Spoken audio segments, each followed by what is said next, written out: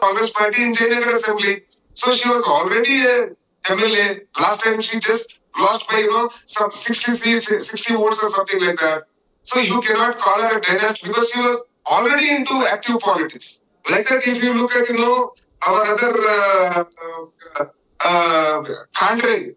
Khandre still is some ticket is not yet guaranteed. Still there is a chance that Rajshekhar Patil might get the ticket. So once that comes, let us see.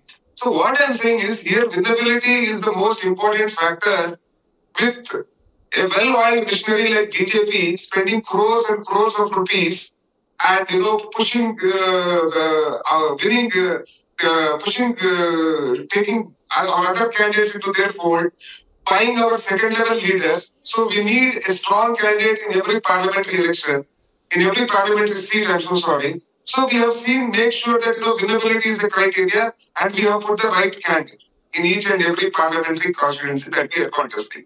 And another thing is, you should not forget that we are facing a combine of JDS and BJP. So ticket distribution is the key, and we understand that if we do the social coalition right and social combination right, and if our ticket distribution is to right people, we can easily win 18 to 20 seats. If you see the latest E-Dila report which has come, they have given 17 Mr. seats. Satyaprakash, one thing, of course.